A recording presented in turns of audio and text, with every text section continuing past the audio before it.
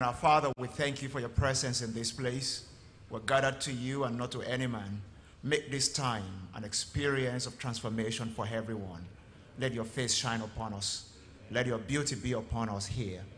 Raise men here that will transform our world, starting from their homes. We thank you, our Father. Holy Spirit, we're conscious of your presence in this place this morning. Make this all about you. Speak through every speaker. Make every session impactful. And let us go blessed. Not just challenged, but transformed. That your name may be glorified through each and every one of us. We thank you, our Father. In Jesus' precious name. Somebody say, believe in amen? Amen. Please put your hands together as you have your seat. All right, before I say anything, the first thing I'd love to say is that, men, you need to look around and just look at somebody and tell them and challenge them. Just tell them it's time for us to mobilize. Yeah. Because I know that just amongst those of us here, we have a circle of influence, especially amongst men, that are quite wide. And I know those of us that are here this morning, we definitely have something in our heart that is yearning. There are things going on in our world today. And men, we are becoming the story. We are no longer shaping the narrative. We are the story. I don't know if you're getting what I'm saying.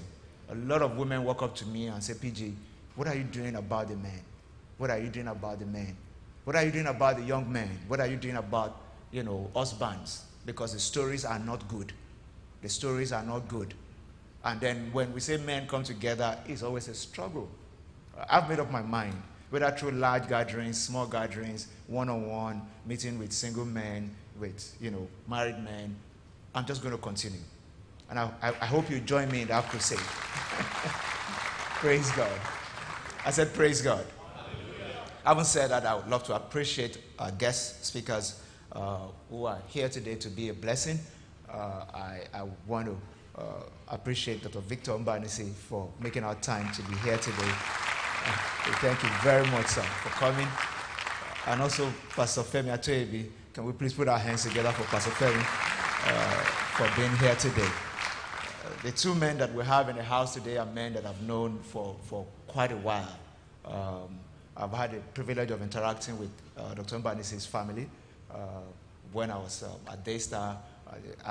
His kids were my prodigies. Yeah, let me put it that way. One of them worked with me in the office. They went through our training program. Almost every member of your family have been in trainings that I've taken before, and we've learned so much from him, and we believe that today God will use him to impact us. And by the way, it's also important for me to say that my first message from the Bible, I preached it in Pastor Femi's living room. Yeah. He probably doesn't know that. He had an idea, but I think it's okay for me to now say it, not just in a private discussion, but in public. The address, I cannot forget, number 60 Oshifolarin Street. Yeah. That's, I think that's Paco bus stop at Akoka. Yeah. I hope you still remember, sir.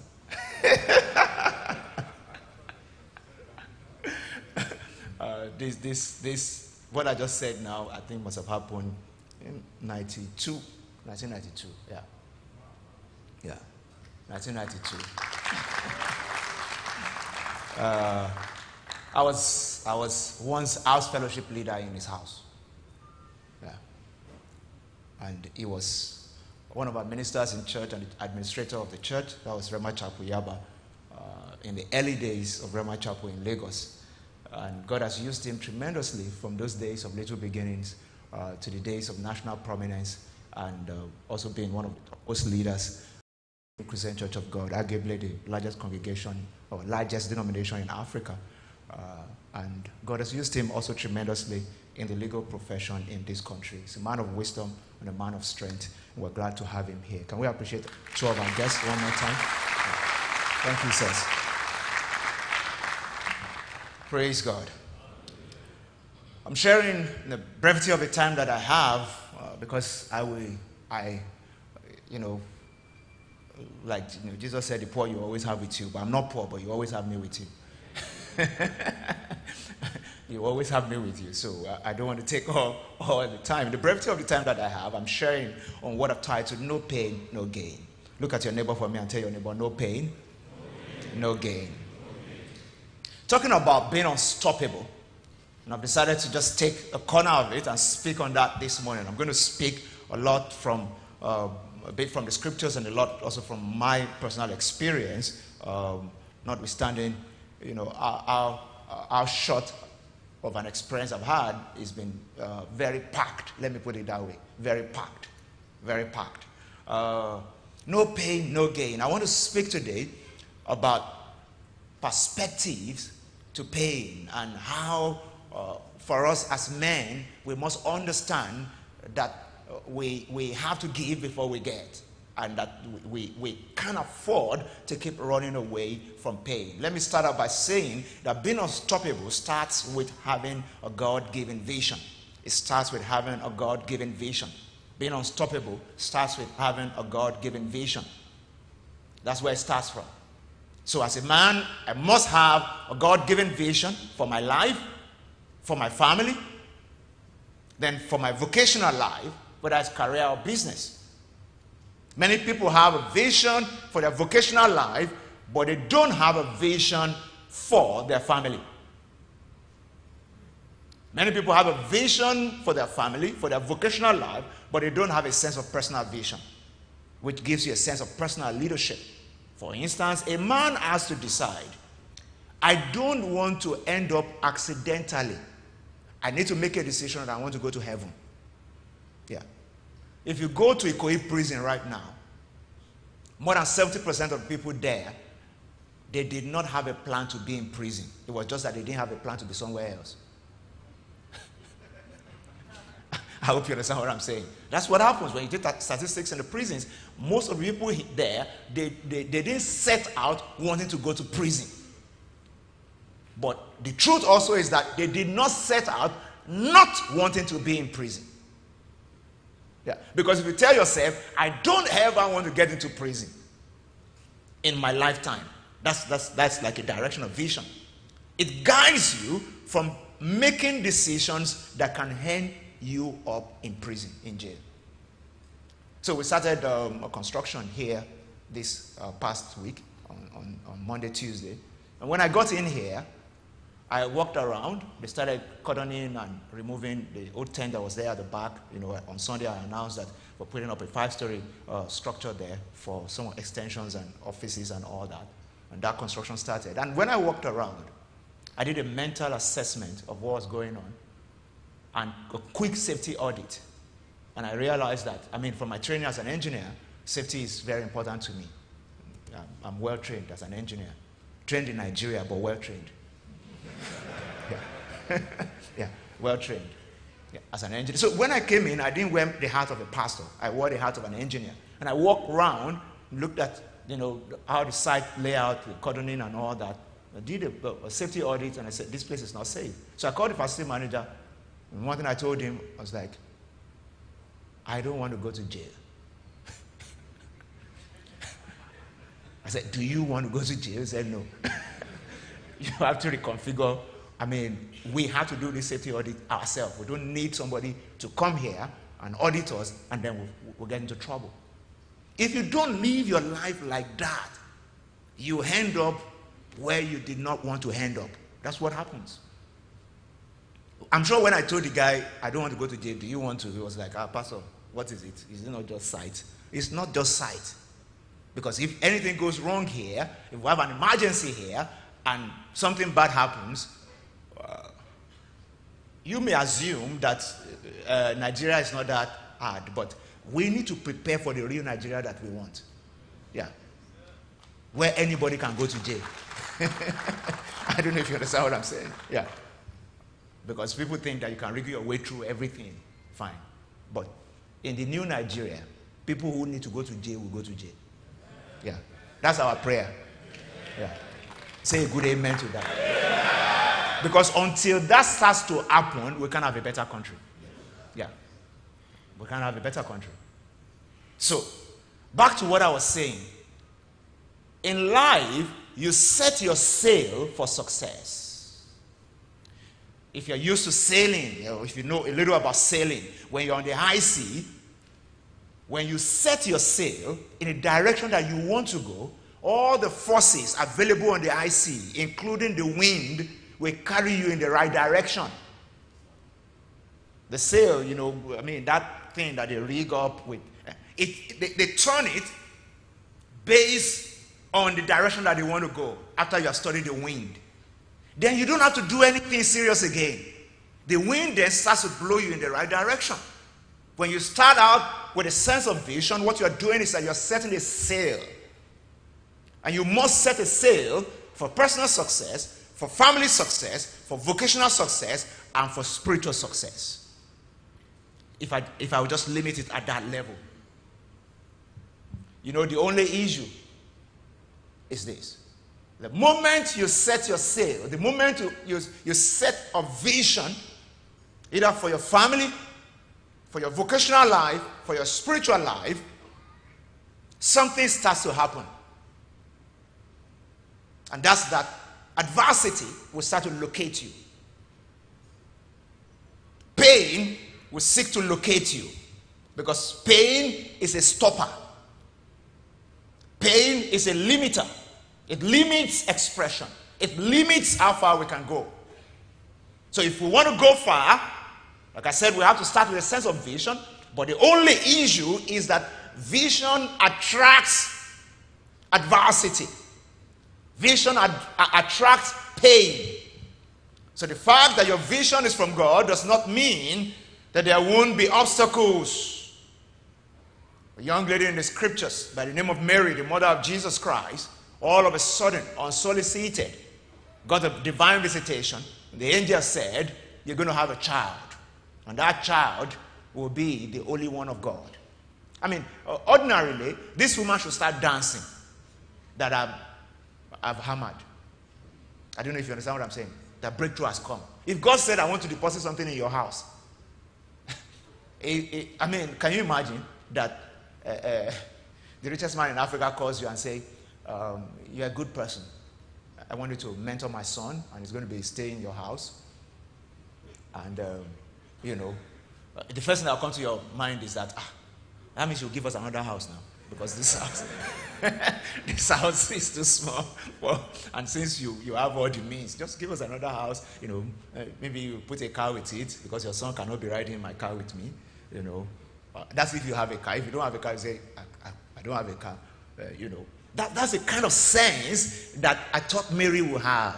That, look, this is going to be great. I have the first begotten of the Father in my house. That means all the grace in this world, the anointing and the benevolent grace of God is going to be resident in my house.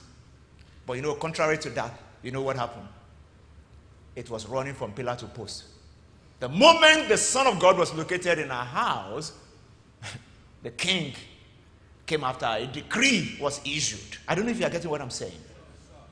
Can you carry a son of promise and still have to run from pillar to post?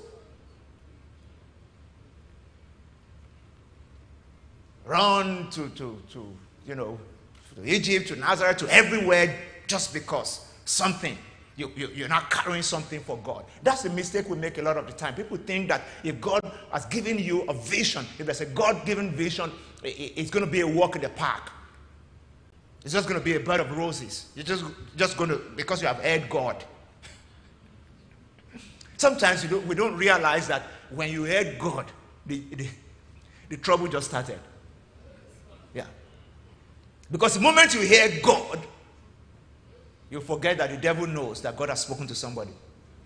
And the next thing he wants to do is to stop that thing from coming to pass. The Bible says, who is it that speak that speak and it comes to pass? Or how did he put it? It said, yeah. There's something about God's word that will not return unto him void. And the devil knows that. But the devil is a stubborn goat. The truth is clear, but he's very stubborn. And he want to do his best to make sure that if there's any window at all, any, like they say in law, any lacuna, he will exploit to the last. Pastor Femi is looking at me.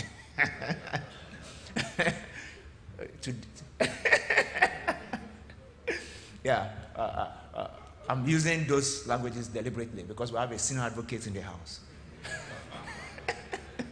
I just want to harass him a bit. The devil loves to just look through everything and look for the gaps. Because he knows that he doesn't have anything but those gaps. That's why the Bible says we should not be ignorant of the devices of the devil. He has no power over us. He only has devices. Wiles, the Bible calls them. That's what the devil is always looking at. So whenever there's a God-given vision, the devil shows up.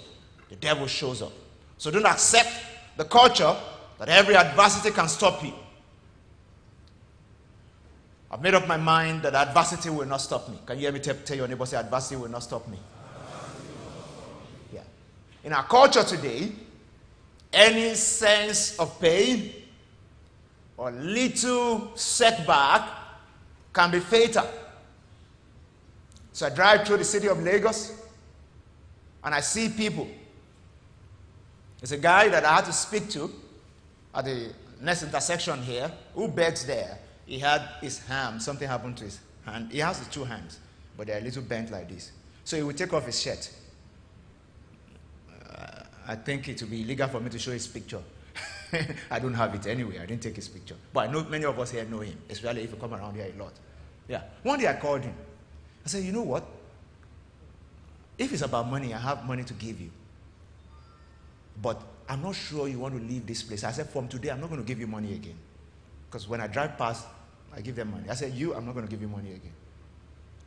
Because the way you are, nothing stops you from making a living and being the best that you can be.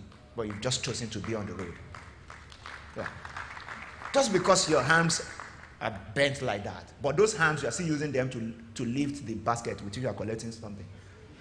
And you can see, you can talk, you can walk. For crying out loud. It's a bad culture that we have when we don't speak out and challenge such people. I know what I'm saying now is not probably what you expect a pastor to say. We should continue to do alms giving. But there's toxic charity, and that's what is pulling Africa backward. Yeah. Yes. Yeah. Charitable deeds that don't change anything. Yeah. Some of the things we do in the name of being charitable are things that, this year I've had the opportunity of different platforms in South Africa and different places to share what I'm talking about right now. The fact that even the church, we have to be more organized in our charitable or philanthropic effort to lift people out of real poverty. You can do alms giving. All those kind of things are meant for, how do I put it now? When there's emergency situation. When there's calamity. Yeah. There's flooding or fire. Then give people clothes, give them, But there's no fire. There's no calamity. Somebody needs to be taught how to walk. Yeah. Somebody needs to be given skills. Somebody needs to be given a head start. Somebody needs to be chased away from something and say, no, you can't stay here. Are you still here today? So we can't accept that culture. That every adversity can stop you. Not every adversity can stop you. So paralysis should not stop someone. Loss of eyesight, there are people who don't have their sight again, and they can buy 1,000 people with eyesight. Yeah. Yeah. But we over-magnify and over-glorify adversity and hardship. The truth is that if you are alive, you can still thrive. Yeah. Proverbs 24 and verse number 10 says, if you faint in the day of adversity, your strength is small. If you faint in the day of adversity, your strength is small. There's a particular translation that I love so much. I don't know whether it's Living Bible translation. It says, if you fail to perform under pressure, you are a poor specimen. Yeah. Poor specimen. And there's too many poor specimens around today as men. You know, I have 2 daughters. Little wonder God is pushing me to talk to men. Because we will meet giants, we will meet Goliaths. Are they going to stop us? That's the issue. And the only way we will say that they won't stop us is when we become someone who has the emotional fortitude, the spiritual fortitude, the physical fortitude to be able to withstand adversity and say, I'm going to go further. I'm going to go faster. I'm going to do better. Nothing is going to stop me. Praise God. So the news flash this morning is that God-given dreams will bring some adversity or pain. Yeah. God-given dreams will bring some adversity or pain.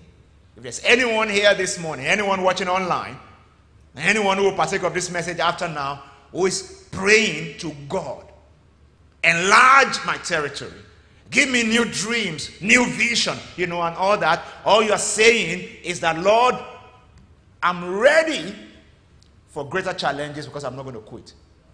Yeah. I'm ready for greater challenges because I'm not going to quit. That's what you are saying. Added to that prayer. Though you are not saying it like that, but I can tell you for free. I can tell you for free. Every year when I pray about my life, my family, the ministry, and all that, I've come to terms with the fact that with every new direction, new vision that God will bring, will be one kind of adversity or the other that I need to surmount, that I need to cope with, that I need to, just look straight and do something about. Glory be to Jesus. It's like a case of Peter in Matthew 14. We say that, I think it was John Ortberg, the great writer, that said, there's a fundamental truth. And you see, when you see the way he wrote it in his book, there's a fundamental truth, universal truth. You think it's one big thing. And he put it this way. He said, to walk on water, you have to step out of the boat. Yeah. So, many people will rather remain in their boat and still be walking on water. That is pipe dream. Yeah. That's not the real vision. Every vision will attract some challenges, some adversity, and we need to be able to measure up to it. So the measure of your strength is commensurate to the pain that you can withstand. Yeah. How do we measure strength? It's pain. Pain.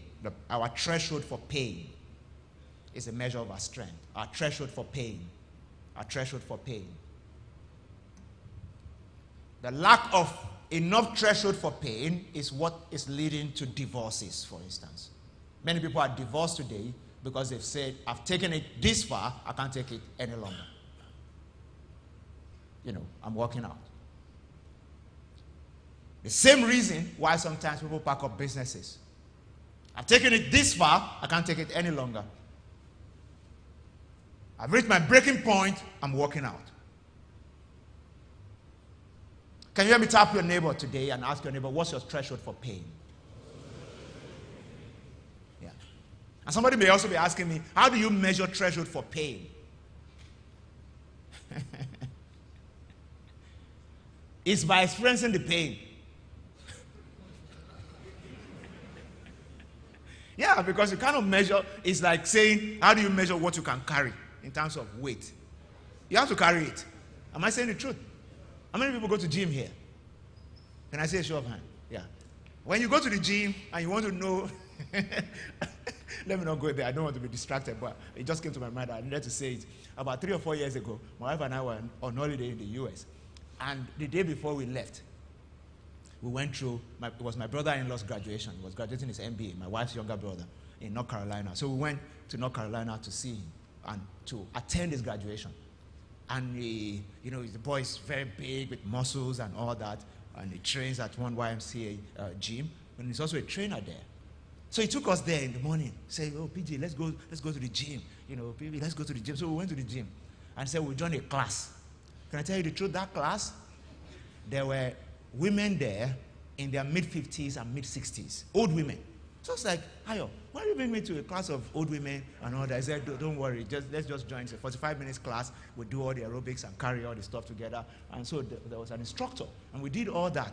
And in my mind, when they say, okay, so carry this 10 kg, one here, one there, and do this, and they're playing music, you know, because all those old women were doing it, I was telling myself, why would I do it? So I was speaking all those things, and I was doing it, you know, and I was dancing and you know the truth? We managed to finish. But by the time we got home, I sat down for maybe like 20 minutes, and I just wanted to stand up. I didn't do anything, I just wanted to stand up. And there was a problem standing up. But you see, the one that I can never forget in my life was the fact that by the next day, when we were going to catch our flight to come back to Lagos, I told my wife, if I survive this flight, you know why? To move my hand was a problem. As in, I needed to pray to be able to move my hand. Every part of my body was paining me. And I was going to be in a 12-hour flight or so from Atlanta to Lagos, Delta. And I was like, if I survive this flight, then God can do anything. God does miracles. I'm telling you, it was a bad experience. So, how do you measure your threshold for pain? You have to carry something. We have too many men who are carrying nothing. Too many. Carrying nothing. The women are frustrated because you are not carrying anything. And we have to tell ourselves the home truth. Men were built for carrying stuff. If you even look at our physique, that's why it's different from a woman's physique. You are built for carriage. Look at your shoulder, very broad. No, it may be funny, but I'm just trying to let us know something. When you put a man and a woman side by side, even if you've never met a man and a woman before, a well-built man and, you know, a built woman, or just a woman, the way a woman should be, something will tell you that this one is a carrier. This one is a supporter. Am I saying the truth? Yeah. Women are not necessarily built to carry stuff like that. And a lot of our women are carrying things physically, carrying things financially, carrying things emotionally, even carrying us spiritually. That's really bad. By the time a woman has to carry you in all those 4 dimensions, that woman may not live long. I'm telling you the truth. And the woman will live in frustration.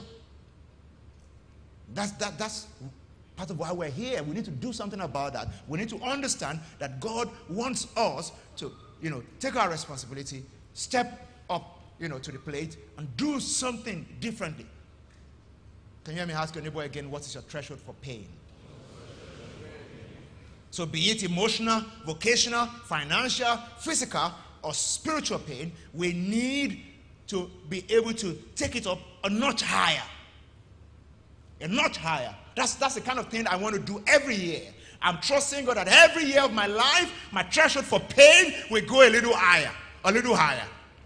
The kind of things that someone did to me last year, and I freaked out, if you did the same thing this year, I should be able to smile. Because now it's not as painful as it used to be.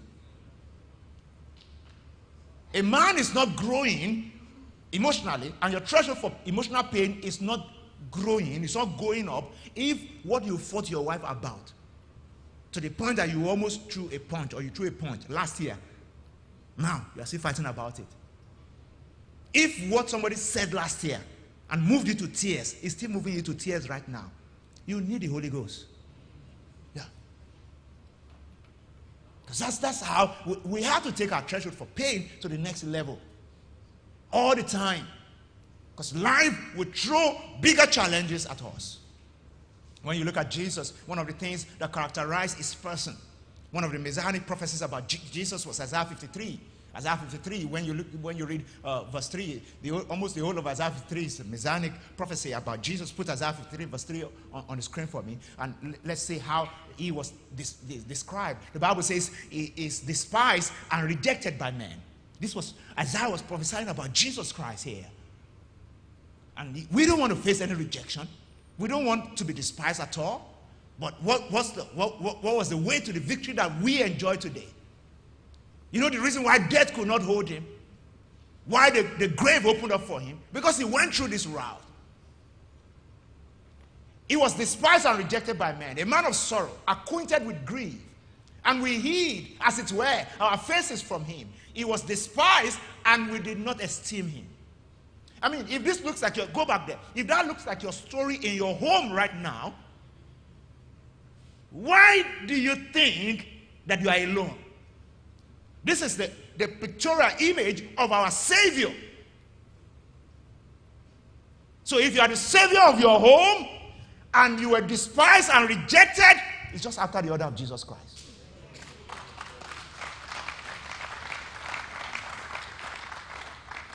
Is somebody following me this morning? Yeah. It's nothing out of this world, that's what I'm saying. Because you want to break a bottle on somebody's head just because of this. He was reviled and he did not revile back. That's what the scripture says. If we truly want to be like Jesus, this is how to be like Jesus. Because a man of sorrow acquainted with grief.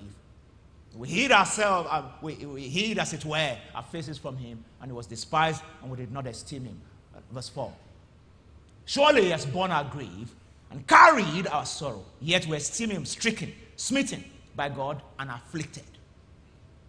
You get into some situation where you even feel like maybe it's God that is doing all these things to me. That's what scripture says here. It was orchestrated for a greater purpose. Yeah. Orchestrated for a greater purpose. And you know the story of the great apostle Paul after the order of Christ. If you read this messianic prophecy and then you read 2 Corinthians chapter 4 from verse 7, then you will know that Paul was just after the order of Christ. Because in 2 Corinthians 4 and verse 7, Paul said, we have this treasure in earthen vessel, that the excellence of power may be of God and not of us. Look at the next verse. We are hard pressed on every side, yet not crushed. We are perplexed, but not in despair.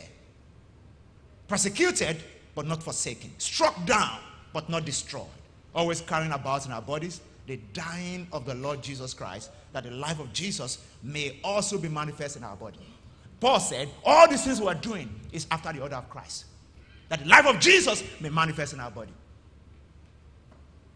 That the things that Christ went through, I'm willing to go through them so I can be a man like him. Glory be to Jesus. As I start to tie this all up, I have less than 10 minutes, more. I want to give a perspective. There are different kinds of pain. Last summer, the Holy Spirit was taking me through this. I think this is the first time I'm sharing on it. Different kinds of pain. You know, what we have normally is that when you see pain, run. That's the mantra of some people. Yeah, when you see pain, just run. Anything that's painful, bail. If you see anything painful, escape. That's the way we have been wired. Anytime you see pain, escape. Now, let's go through the types of pain, and you'll see the reason why we cannot escape from every pain. 1, birth pains. Birth pains. As soon as Zion travails, she brought forth. It's like, will I take to the place of birth and not cause to bring forth? That was God asking the question in the book of Isaiah. He said, as soon as Zion travailed, she brought forth. There's birth pain. You cannot birth anything that has life, continuous life, and sustainable life in it in this world, and it will not be painful. After the order of giving birth to a child. I don't know if you understand what I'm saying. That's God's divine order. If you want to birth a great vision, you want to birth a great business, you want to birth something new, it comes with its attendant pain. It's not only biologically, but in every other area of life. Birthing will come with its own pain. Is there somebody here who's about to birth something? Watch out for the pain that will come with it, and trust God to give you strength to go through that pain. So there's bad pains. There's also the pain of necessary endings, because that's the pain that births new beginnings. Many people want new beginnings, but they don't want to encounter the pain of necessary ending. These are pains that you cannot run away from. That's what I'm saying. I'm going to tell you the kind of pain to run away from. But these are pains that we cannot run away from. Bad pains you can't run away from it. Pain of necessary ending, because necessary endings precede new beginnings. Remember not the former things, I will do a new thing. That's what the scripture says. You cannot have a new thing without forgetting the former things. And to break away from former things, there's a pain of necessary ending. When I had to say no to my old chick, who is always available, when I had to say no to that, friend with benefit, because there are many men who always have option B. If my wife is not performing at home, option B. Yeah. Whether it's food, sex, or affirmation. Yeah. Always have option B. You have a place where you derive your sense of affirmation from. Somebody you go to and they tell you, handsome man. Hey, Dangote of Nigeria. And all that. They'll be telling you all kinds of things that you want to hear. Yeah. Option B for affirmation. Option B sometimes even for food. We always have option B. Option B for sex. But what we don't know is that for you to enter into real new beginnings that God has for you, you must be willing to suffer the pain of necessary endings. Some things must end for certain things to start. Somebody may be listening to me right now. I say this to you prophetically.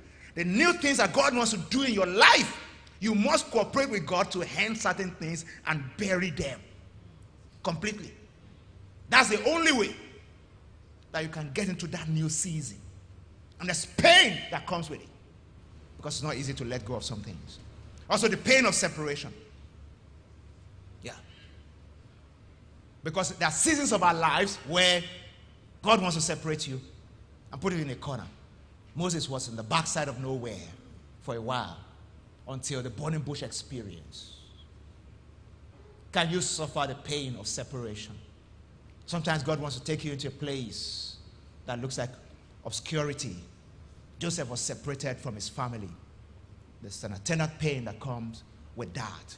Just being taken to a place where you just lack relevance and you're just there and forgotten there. Seemingly forgotten, but God has not forgotten you. It's just a phase. And there's pain of separation that you need to be able to deal with. Also, there are pains that heal. Healing pains, I call them. Pains that heal. Sometimes the route to healing is pain. I got to know that as a young boy. When they say, come and take injection, you will feel better. But the injection is going to bring some pain. I usually will ask the question, can I take tablet? They say, if you really want to feel better, let's inject you. I don't like injection. I'm saying it openly. I don't know. Some people, they can take 6, and be going on me. 1, you will chase me to give me 1. Yeah. I remember when I was in high school, I was at government college, but when I went to UCH, they said there was a big Lions Club or something. We're having one charitable stuff to do genotype for all secondary school students. When we got there, and I realized that they will have to take our blood. I don't like needle. I said, I'm not doing it. They said, we brought you in the school bus from all this. You said, no, you have to do it by force. I said, it's not by force. What they didn't understand. And they asked me, do you have a genotype card? I said, no. But if there's any other way for you to get my blood, apart from this, we'll do it.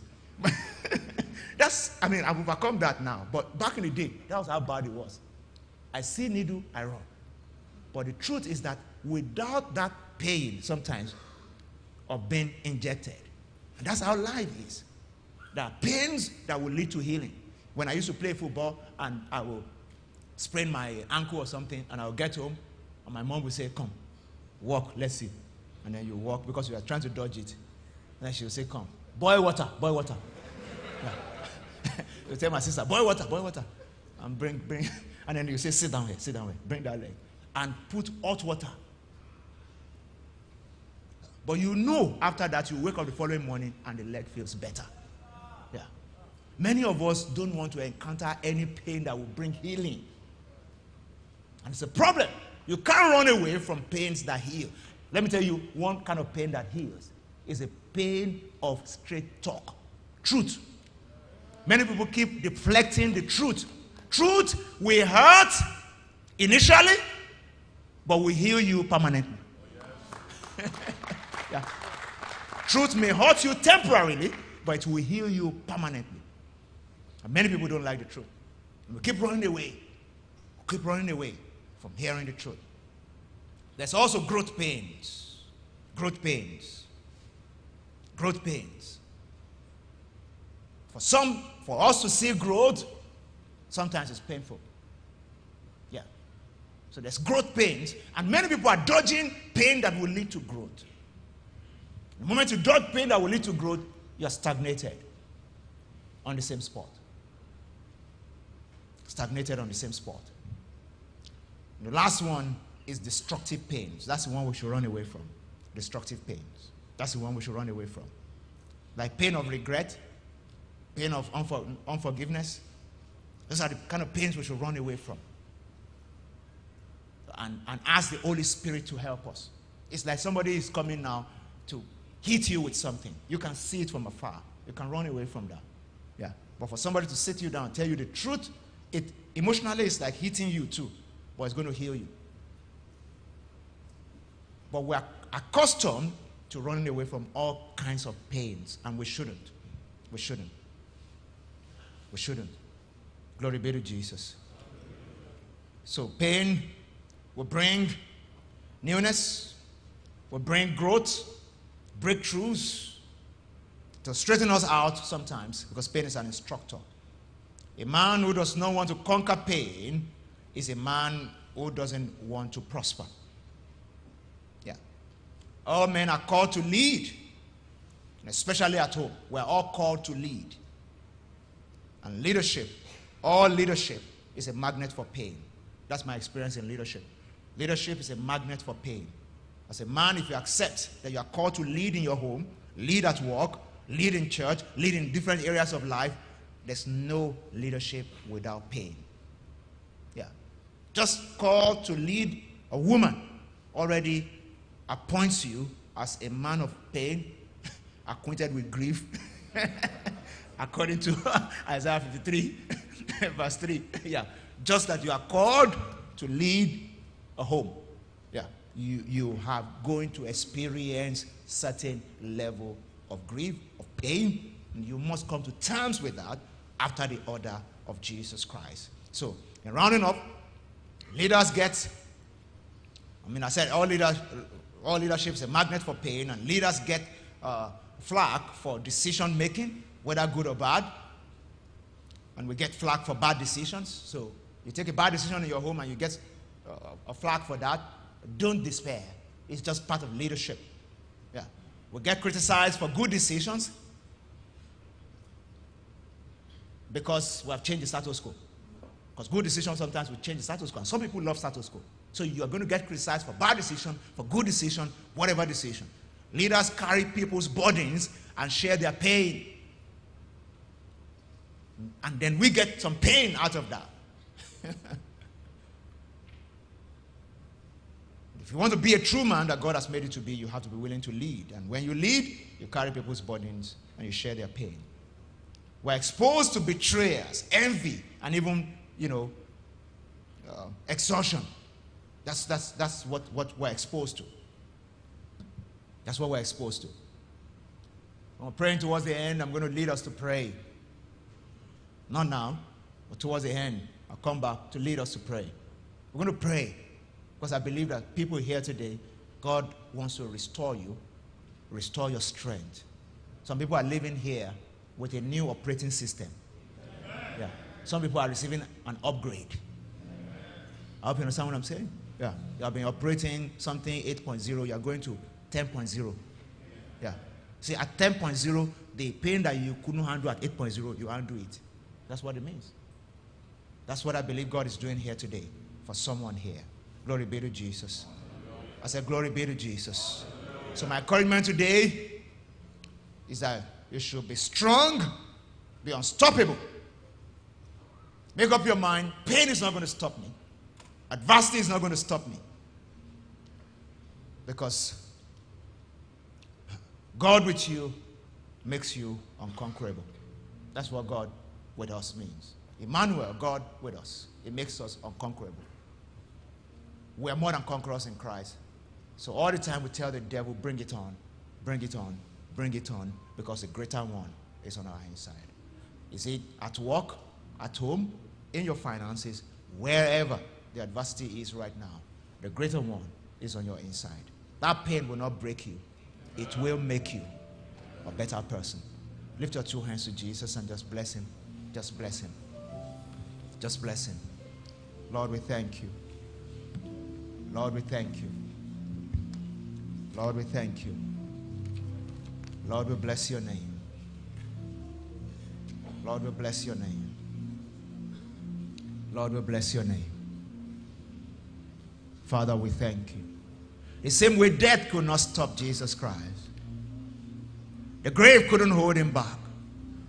Today, I declare in the name of Jesus Christ, whatever grave, whatever handicap, emotional, physical, whatever it may be, it will not be able to stop you. In the name of Jesus. I want you to declare after me today, say, I'm unstoppable. I cannot be limited. Say, the God of the universe dwells in me. It gives me strength. It gives me grace to fulfill my dreams, to lead my home, and to change the world. So I'm prepared to face adversity. Say, I'm built to bring down Goliath after the order of David. Say, I'm a strong man. I'm a man of purpose. I'm a man of strength. And I'm a man of honor. Say, I will not bring dishonor or disrepute to my family and to the body of Christ. Say, I shine with Christ. I rule and reign in this world after the order of Christ. In Jesus' precious name. If you're blessed today, put your hands together, celebrate Jesus. Hallelujah. Praise God. Praise God. All right, before we take the next session, I'm going to bring up the Elevation Praise of Praise for a time of ministration. This promises to be a great time. I want us to make it participatory. Let's tear ourselves a bit as we enjoy this special ministration. Can you put your hands together and receive with me the Elevation Praise of Praise as the leaders? Hallelujah. Hallelujah. How many of us knows that Jesus loves us? He loves us with an everlasting love. He knew you. He loved you even before he formed you, because he knew you and he's loved you. He loves you recklessly.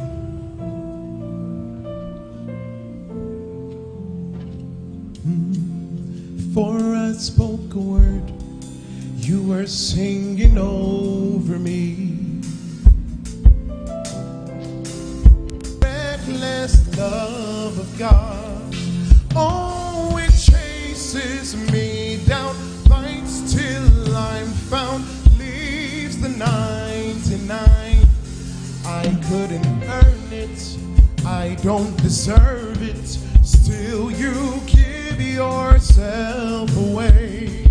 Oh, the overwhelming, never-ending, reckless love of God, yeah.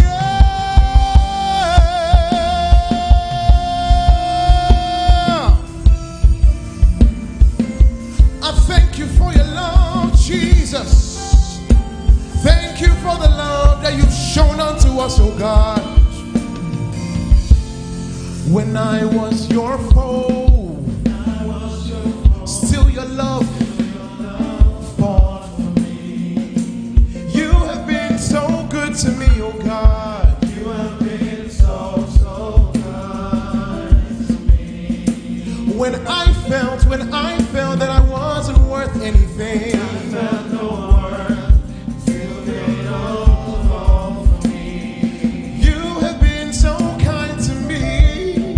You have been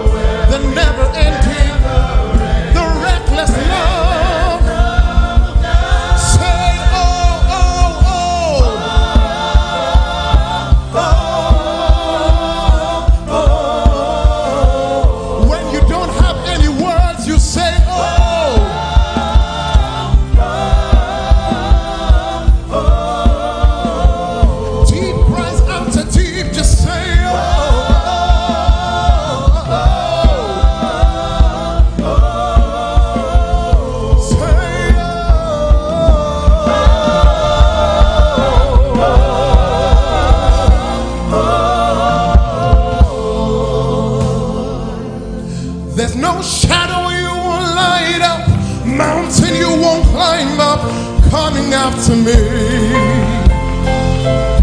There's no wall you won't kick down, lie you won't tear down, coming after me. Now I just want you to join me and say, there's no shadow you won't light up, mountain you won't climb up, coming after me. There's no wall you won't kick down, wall you won't kick down, lie you won't tear down, coming after me. There's no shadow you won't light up, no shadow you won't light up, there's no mountain you won't climb up, coming after me. And there's no wall you won't kick down, there's no lie you won't tear down, coming after me. Say there's no shadow you won't light up, no shadow you won't light up, mountain you won't climb up, coming after me. And there's no wall you won't kick down, lie you won't tear down, coming after me. Say there's no shadow, you won't light up, cause he loves you, he'll chase after you. There's no wall you won't kick down, lie you won't tear down, coming after me. Say oh, oh, oh,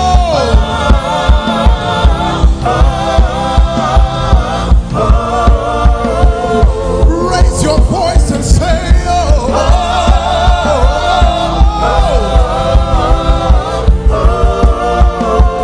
say